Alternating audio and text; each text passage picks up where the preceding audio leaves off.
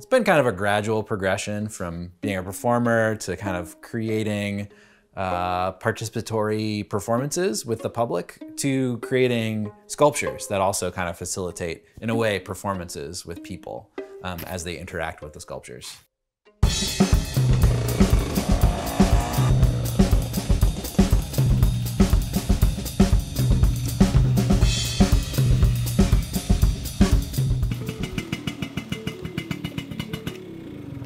Well, hello and welcome back to the Quest for Zest. Today I am meeting up with musician and artist Steve Parker, and he makes amazing interactive musical soundscape sculptures. Also does big old participatory sound installations that are just phenomenal. So I'm excited to talk with him. He works out of his garage making most of his sculptures, so I'm gonna go meet up with him. Steve, good to see you. How's it going? I found you. Yep. Here I am. So this is your garage and you use it as your studio workspace? This is where I work and make things, yeah. So got a nice collection of some spare parts on the wall here and in the midst of doing a couple other projects at the moment. So cool. Well, I'm an admirer of your work, and it's like part music, part sculpture, sometimes part performance. Like, did you start as a musician, start as an artist? Like, how did you blend all those things? Yeah, I started as a musician. I'm trained as mostly in like classical orchestral music. I started out as a trombone player, and I've done a number of different things in sort of like jazz and contemporary music. And it's been kind of a gradual progression from being a performer to kind of creating participatory performances with the public to creating sculptures that also kind of facilitate, in a way, performances with people as they interact with the sculptures.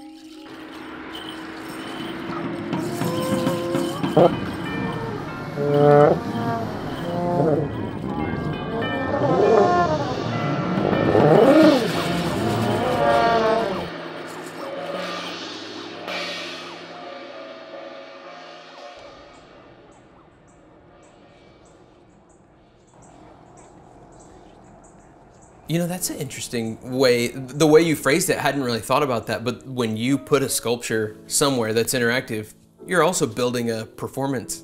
Yeah, I'm really interested in sculptures that kind of facilitate performances with people. They are in a way kind of like a calcified composition that help people to become performers themselves, and then the artwork ends up being features not the performer, but the viewer who is a performer as a part of the artwork. So it's the artwork can only exist when there's a person activating it.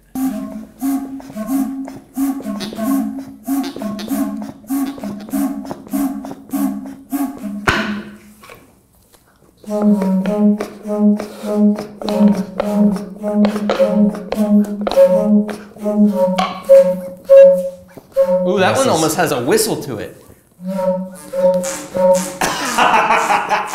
Got a little whoopee cushion there.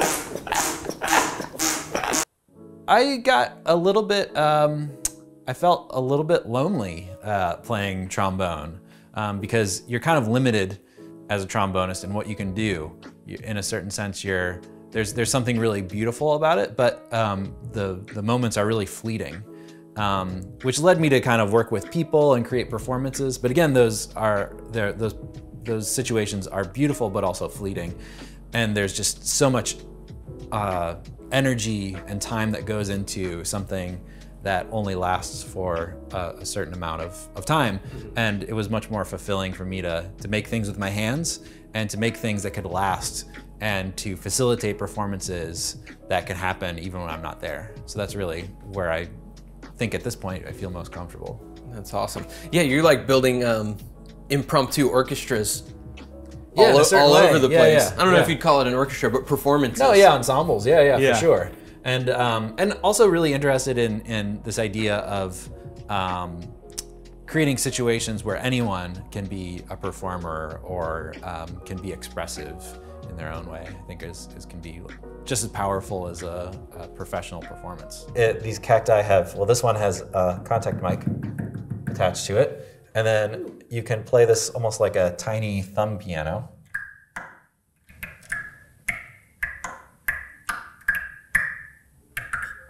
The most dangerous instrument? Yeah, and it's connected to these drums up above, which are kind of like resonators for the sound.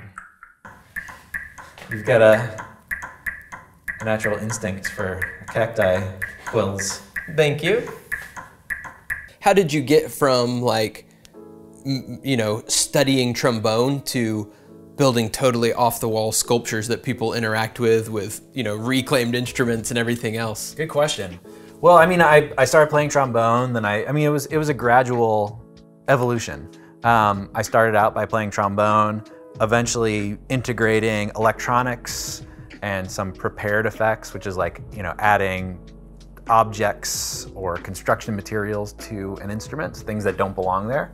What's an example of that? So, I mean, like the most famous example of that would be the prepared pianos of John Cage, who in the mid-20th century would put bolts into the strings of the piano, springs, other things that would change the timbre of the instrument. And then they would just jump around in there, kind of? Sometimes they would jump, but mostly they would just like dampen or augment the sounds. Okay. So it ended up sounding more like a percussive instrument. I started attaching different things to my instruments, both construction materials like tubes, and then sometimes also integrating computer or live audio processing into that.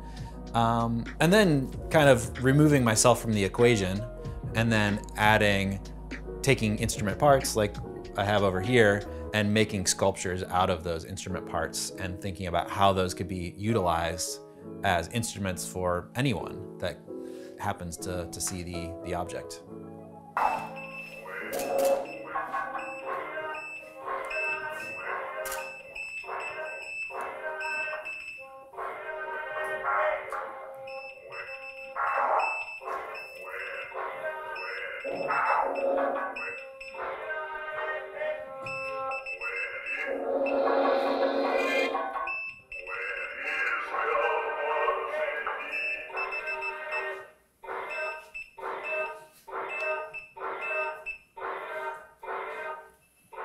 What was your transition from musician to like almost more the role of the artist? Because now you're creating these sculptures and creating these experiences.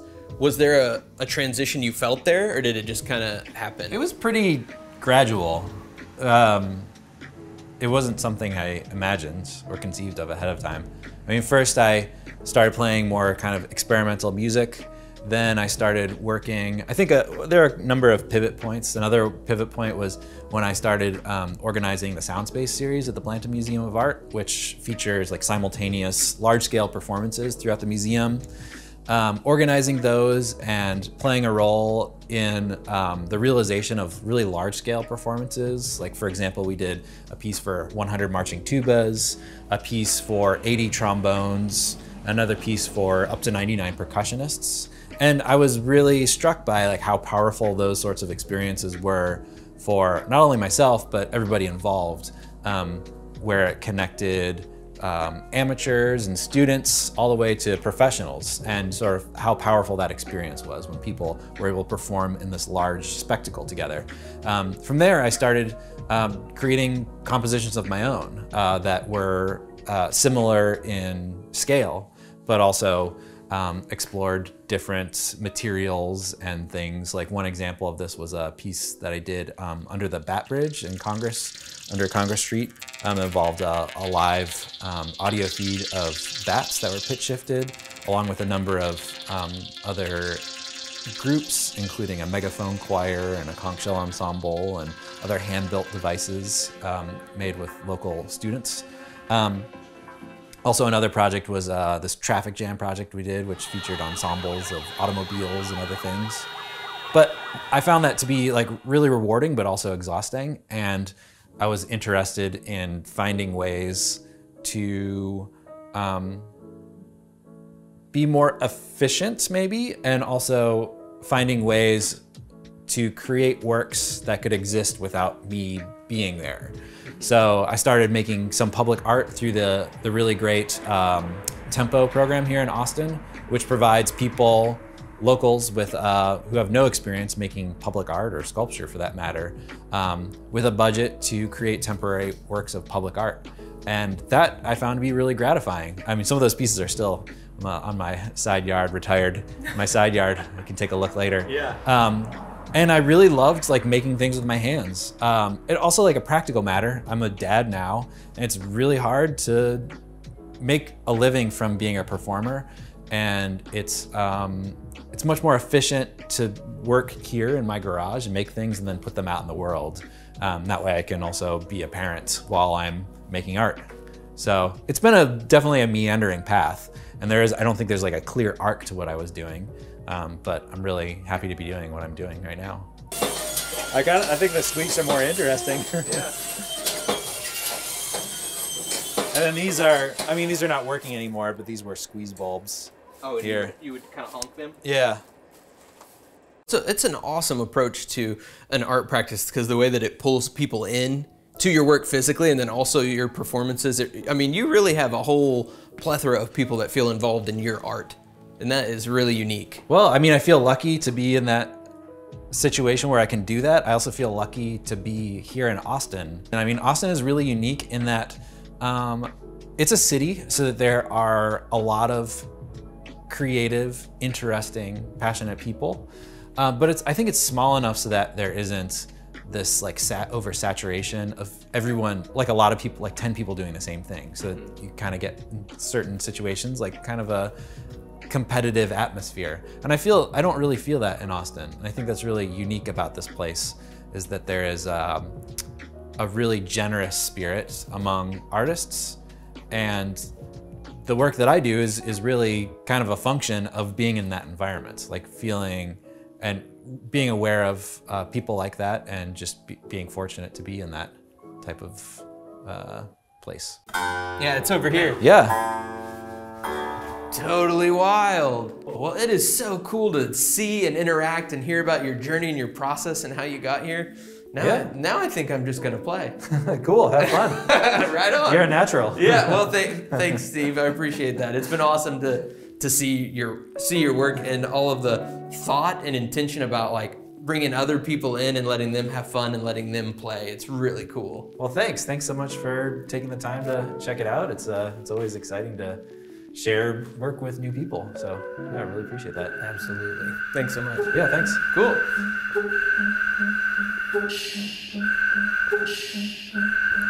Well, it was awesome to meet Steve Parker, spend some time with him, and hear about his experiments in sound and the curiosity that goes into his artwork, and also just the fun and play that it brings when you interact with it. Such a cool way to work. And on that note, I gotta get my curiosity out of here, gotta get some sound going in the old scooter, and until the next time, I'm Clark Underwood, and this is The Quest for Zest. Ciao.